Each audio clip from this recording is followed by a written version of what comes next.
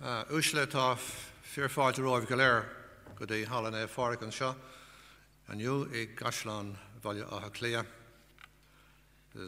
I want to welcome you all to St. Patrick's Hall here in Dublin Castle. I want to welcome you particularly to hear this address by President Van Rompuy on building the European future. On your behalf, I particularly want to extend a very warm welcome to him on this his first visit to Ireland in his capacity as the full-time chairman of the Council, during which visit he has met with the Taoiseach and the Kenny and of course with President McAleese. And I would want to say that we're particularly grateful, Mr. President, that you accepted our invitation to be here, and all the more grateful in view of the very heavy workload and the demands on your time, which are evident, and not least in this week in which you are preparing for the next meeting of the European Council.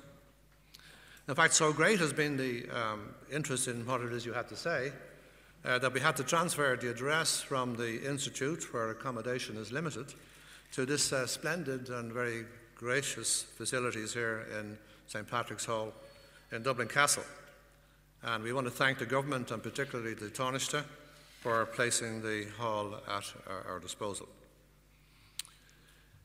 Mr. President, I hope that being here in the heart of Dublin Castle will introduce you in a very tangible way to the history of the Irish people, an ancient nation and a young state. It was here, on this very spot, that foreign rule was imposed on the Irish people over the centuries. And here too, in the yard outside where I received you, that power was transferred from the occupying forces to the representatives of the independent Irish state in 1922. And it's here in this very hall, every 7 years, that the inauguration of our president takes place. And under our written constitution, the people are the sovereign power, an obvious reflection of our history. And the president, under the constitution, is both the symbol and the guardian of that sovereignty. By joining the European Economic Community as it then was in 1973, the Irish people voluntarily chose to share elements of their sovereignty with other democratic states in Europe in order to bring about the closer union amongst the peoples of Europe, which makes, of course, your title all the more apt. So I trust that you will understand that we value our sovereignty greatly, and I trust you will understand why we so zealously guard it. As someone born into a small state whose sovereignty was violated in the past, you can well understand the strength of our sentiments. And that is why Irish policy inside the European Union has always given primacy of place to the principle of the formal equality of all member states. And that is why we have so consistently defended the community method of decision-making. And that is why we are opposed to the emergence of a directoire composed of larger member states.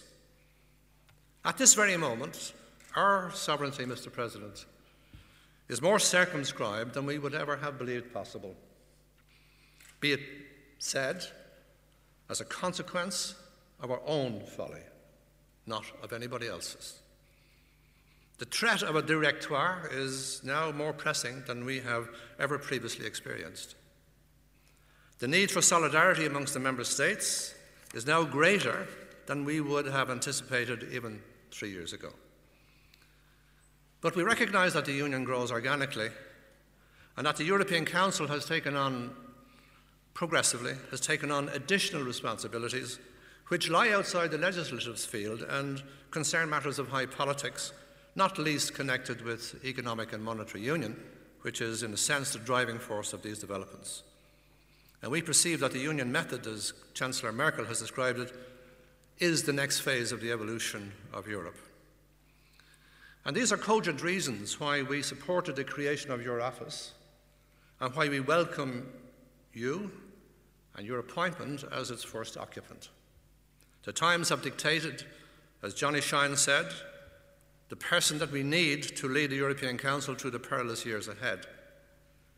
And in my view, Mr. President, in your personal characteristics, your professional qualifications, and your personal experience, professional experience as a politician, you satisfy all these requirements. I think on this occasion, fate has been good to us as Europeans, and I truly believe that you have been destined for this role. Ladies and gentlemen, Herman Van Rompuy is the true European in the sense he was born in Brussels, into the Flemish community. True European in that at secondary school he took ancient Greek and Latin as amongst his major subjects. He went to the Catholic University in Leuven, which has such historic connections with our country, and from which he received a bachelor's degree in philosophy at the early age of 21, later taking a master's in applied economics, quite a change. He then went into the Belgian Central Bank and afterwards, during the 1980s, was a lecturer in economics in Antwerp and Brussels. He comes from a political family in the Christian democratic tradition, and he entered youth politics before serving in the cabinets of Leo Tindemans and Gerten Gees, and he began his parliamentary career, interestingly, in the Senate in 1988, and became national chairman of his party in that same year, being elected then to the Chamber of Representatives in 1995, where he served until 2 years ago.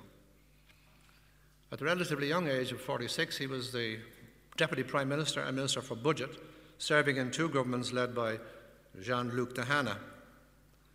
And along with Philip Maystadt, who was well known to us, who was then Finance Minister, he helped drive down Belgian government debt from 135% of GDP in 1993 to below 100% in the year 2000, and lower still to 87% in 2007. A good pedigree, you might add, for the task now in hand. He later became Prime Minister in 2008, but only served for less than a year, because on the 19th of November 2009, he was unanimously chosen by the European Council to be its first full-time president, an office in which he will serve at least the first term for 2.5 years. As we know, under the Lisbon Treaty, the Council has now become an institution of the Union, and the full-time president, a new constitutional officer of the Union. Incidentally, of course, the European Council is to a great extent the creation of the first Irish presidency of 1976, in which Gareth Fitzgerald played such a prominent and key role. And we are very grateful to you, Mr. President, for the very kind words of appreciation you expressed on Dr. Fitzgerald's death.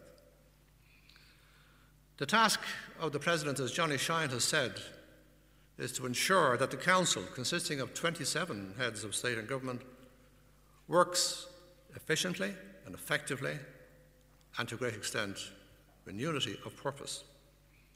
And his primary role is to create consensus and to build agreement in the pursuit of the common European interest.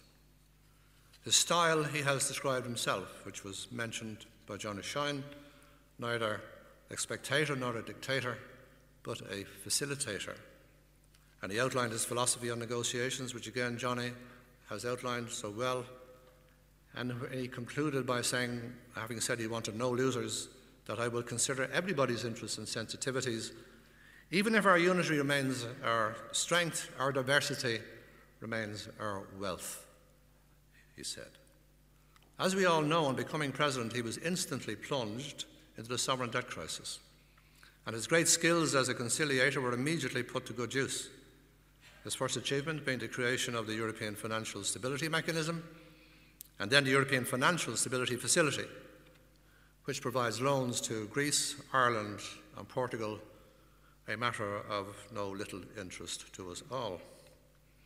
The European Council then asked him next to chair a task force on economic governance, which reported last year in October, and which recommended stronger macroeconomic coordination within the Union and the strengthening of the Stability and Growth Pact, a pact which was, of course, in the first instance, devised and agreed in this very building. In addition, he has drafted an amendment to Article 136 of the Treaty on the functioning of the European Union, which enables a permanent financial stability mechanism to come into place, a matter of profound interest to us all, and not, on the odd occasion, a matter of some trepidation as we contemplate the prospects of that late at night. So I think, therefore, that his topic on building the European Union reflects his historic perspective of the European project as a process which evolves, as Schuman said, on the basis of a very well-known phrase, on the basis of concrete achievements which first create de facto solidarity. Mr. President, it is now my honour to invite you to address this distinguished audience on building the European future.